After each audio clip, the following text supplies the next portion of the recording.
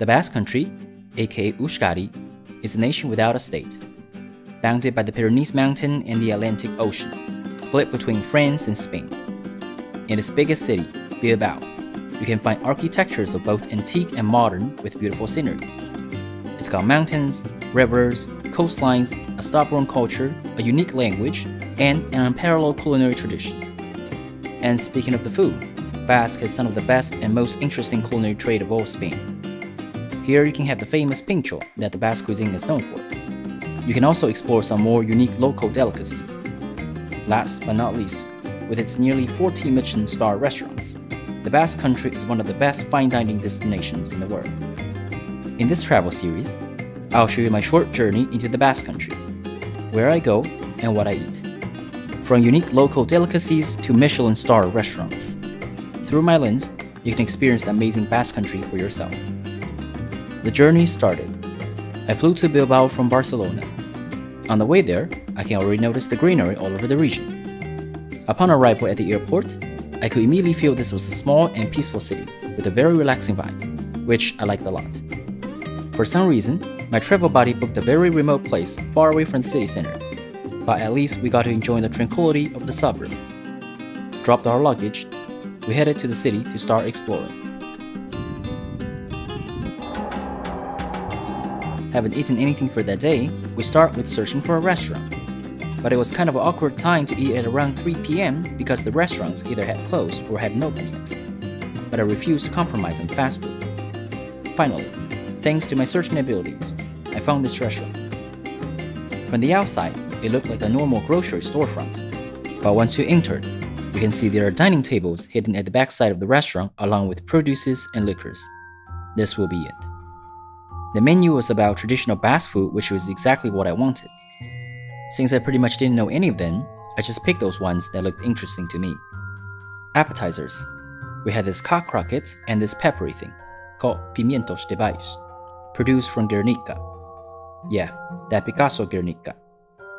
The pepper was slightly burned to let the oil out so to intensify the peppery flavor. Paired with a little salt. There was also the smoked salmon. I couldn't remember the taste since it's been so long. Then, main course. We had some truly interesting stuff. First one, bacalao al pipil, salted codfish in a slimy emulsion called the pipi sauce, made with olive oil, garlic, chili, and aromatic infusion. Pipi stands for the sound in the making process as the bubble rising from the sauce. This is a classical Basque dish and it had a very special fishy taste in the sauce. Because of the unique flavor, the owner of the restaurant said this might not be everyone's liking, but I certainly liked it. Kind of slimy. 但我觉得还可以啊。是，我觉得这个酱，味道不一样，有点鱼腥味是吧？有一点，就像鱼本身的那个味道。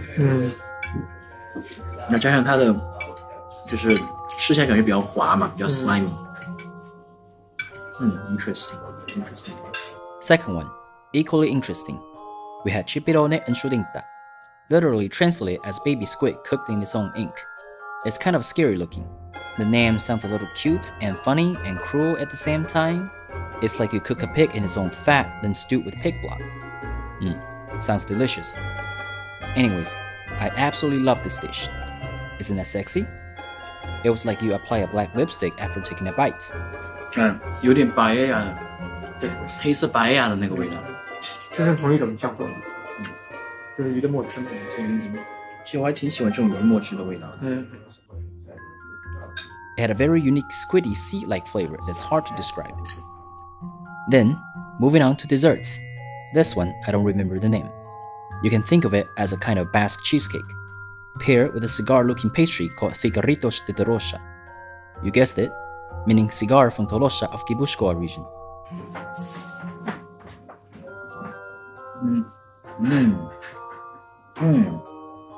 哎，特有意思。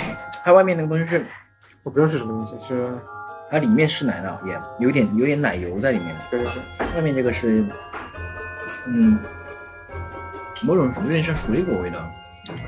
是，我不知道应该是用蛋之类的东西做的。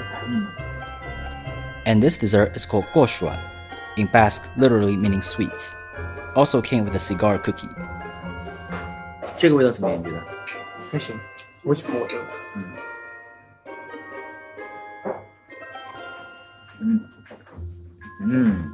我不知道这是什么味，我没法它是描述这味道。有点，它这个是有鸡蛋在里面的果冻嘛，鸡蛋奶油有点，然后外面是焦糖。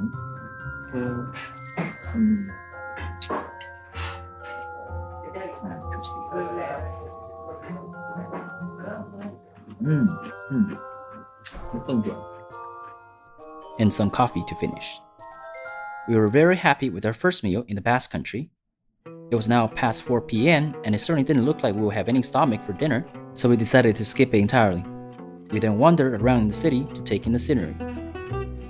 Bilbao, the once industrial hub of northern Spain, while being the biggest city in the Basque Country, is relatively small compared to other metropolitans. Rather, it is more peaceful. There are greeneries all over the city. The city is sandwiched in between mountains, split by rivers throughout and peppered with bridges and historical landmarks. It is a truly beautiful place. You could see the Basque flag all over the place. And you also notice their unique language, Basque, or Euskadi, which is language isolate, believed to be the only surviving pre-Indo-European language. As we can clearly see from the signs that Euskadi had nothing in common with any other languages surrounding it. What you're seeing here is a menu for a Michelin restaurant in 3 languages. By the way, the Basque Country is populated with Michelin-star restaurants that serve some of the very fine cuisine beyond your imagination. In Bilbao alone, the size smaller than the Manhattan Island, there are 11 Michelin-star restaurants. The Basque Country is the culinary crown of Spain. And that's the all-famous Guggenheim Museum. Designed by Frank Gehry, it is the landmark of Bilbao. This is the Guggenheim Museum behind you, on the bridge that you can see the entire building in the back. It has a very interesting shape. But that's for tomorrow. There are also some antique buildings, such as this one in Flemish style. You can think of Flemish as Belgian Dutch. Notice the windows? None of them are in the same set. This is a city where the old and the new coexist together. Anyways, it's getting late. Better get back to our place to get some rest. Did I mention my travel buddy booked a super remote place? I blame him. Now I'm in the outskirts of Bilbao and trying to get something from the supermarket. Now it's 9 p.m. We need to get a little bit of water for tomorrow. Okay, we just come back from the supermarket to get some stuff to prepare for breakfast tomorrow. So we have some pork sausage, this guajada, it's like a yogurt, like a Spanish yogurt, and some eggs, sparkling water with some milk. Yeah, we've been walking for like almost half an hour to get back here, so I'm exhausted and thirsty. Get some milk.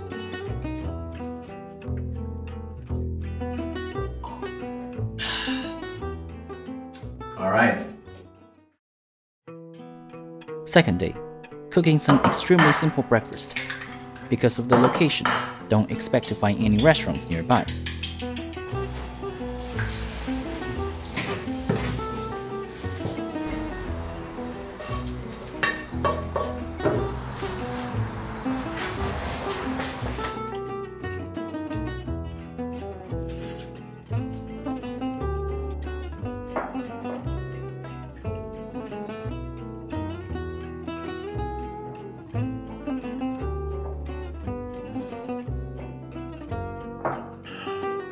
Off we go.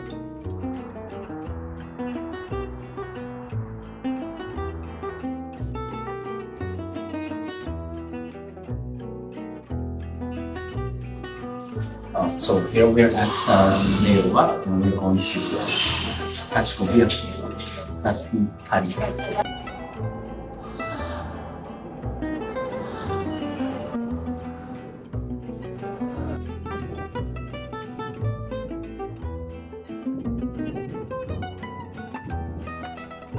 Into the city. Since we only had simple breakfast, the first thing we decided to do is to have a proper meal. And I knew the place. Victor Montes is known to serve some of the best pinchos in Bilbao, and we were here to have a feast. Pinchos are the ultimate snacks of the Basque cuisine. You can think of them as the Basque equivalent of tapas, but they're not the same and shouldn't be confused. The word pincho comes from the Spanish word pincho, meaning spike. As you can see, there are small slices of bread upon which an ingredient or a mixture of ingredients is placed and usually fastened with a toothpick, or pincho, hence the name. There were so many varieties you don't even know where to start.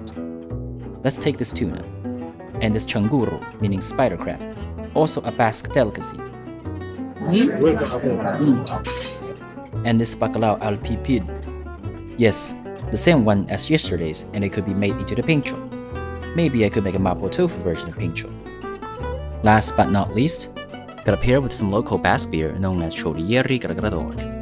It was a bit acidic with a bright tone, refreshing, and you should try that. With one last pork belly, this was a satisfying meal. Let's move on. We decided to visit the Guggenheim Museum. Maybe a Michelin restaurant after that? Sounds good. Let's go.